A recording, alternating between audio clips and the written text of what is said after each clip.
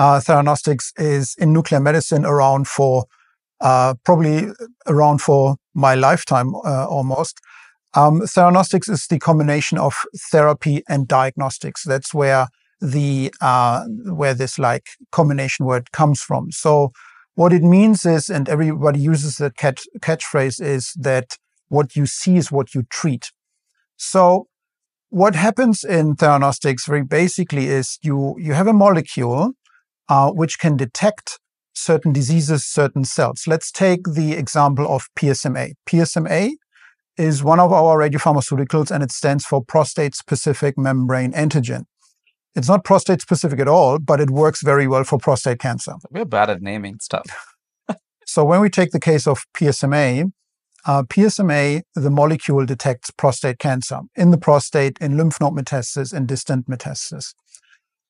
If you label or if you link this molecule with a linker and then an emitter, so something which is emitting radiation, which you can then detect on the outside in a PET system, for example, or in a SPECT system, then you can obviously see the disease, where it is, how widespread it is, how much disease burden there is. If you then change the emitter to a therapeutic emitter, so lutetium in what is currently being used, or actinium, which is currently being used, then you can actually treat these areas which you previously saw on your images. So this is where it comes from. What you see is what you treat.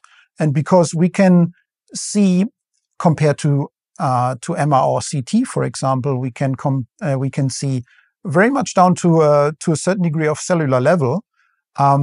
These are now new options in therapies which we can offer to a wide range of patients for neuroendocrine tumors, for example, for prostate cancer patients, for example, where we detect where the disease is and can offer now an additional treatment. It's not a treatment which erases everything else what patients have before, but it's an additional pillar, an additional treatment which we can now use for patients to offer to prolong their life, partly even cure them maybe, and all that with a good quality of life.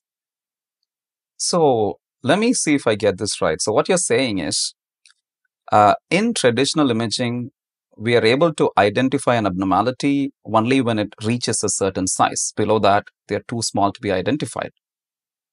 But what you are doing is developing these traces which can identify tiny molecules on a cellular level. So these traces just go and find out that particular cell with that molecule and links to it. And either you put a light bulb kind of thing on it so that it can tell you where that abnormal cell is, or you give it some radiation so that it can literally kill those cells. It's like the ultimate killing machines in which it targets abnormal cells on a cellular level, but it just leaves the normal cells completely fine. Is that what Theranostics is about? This is mainly what it is about. It does not leave everything else alone. It obviously circulates, but it accumulates mainly there what we saw in the images, for example. And there are certain limitations because you have excretion pathways for those radiopharmaceuticals. It's been excreted through the kidneys or through the liver. And there are limitations, obviously, how much dose we can give. Like with every other therapy, there are always limitations, or in general in medicine, there are always limitations to certain therapies, what we're doing. But this is essentially the concept of Theranostics, correct.